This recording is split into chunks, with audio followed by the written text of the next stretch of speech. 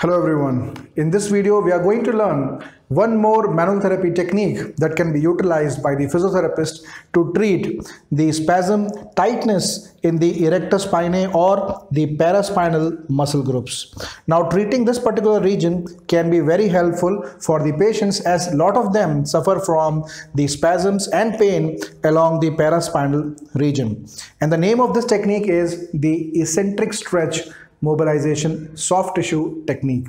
So let's get started with the practical demonstration.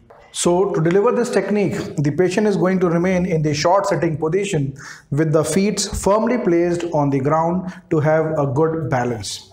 And this is the major prerequisite to perform the eccentric stretch mobilization technique.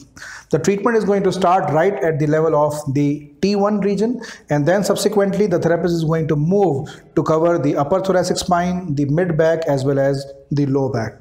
So to deliver the eccentric stretch mobilization technique, the therapist is going to utilize the knuckles, which are going to be placed right beside the spinous process on either side.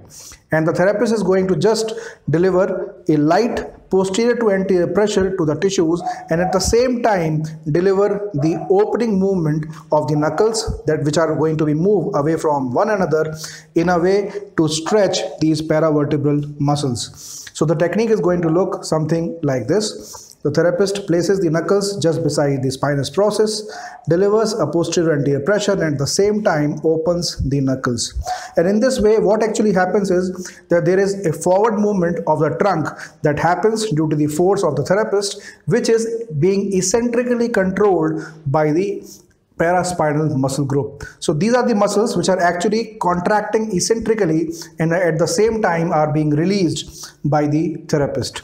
So the treatment is going to look like this. I'm treating the upper thoracic spine right now, and gradually I move one level down and one level down. And as I go lower and lower, we can see that there's an increase in the truncal flexion movement, which is going to be eccentrically controlled by the patient. And this treatment maneuver is going to be covering the whole of the back. And this is an excellent way to relax the paravertebral muscles and help in reduction of the pain and improvement of the mobility.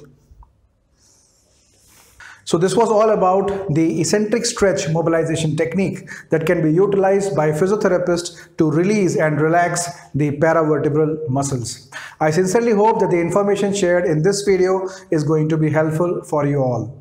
See you in our next video. Till then, keep learning, keep sharing, and stay connected.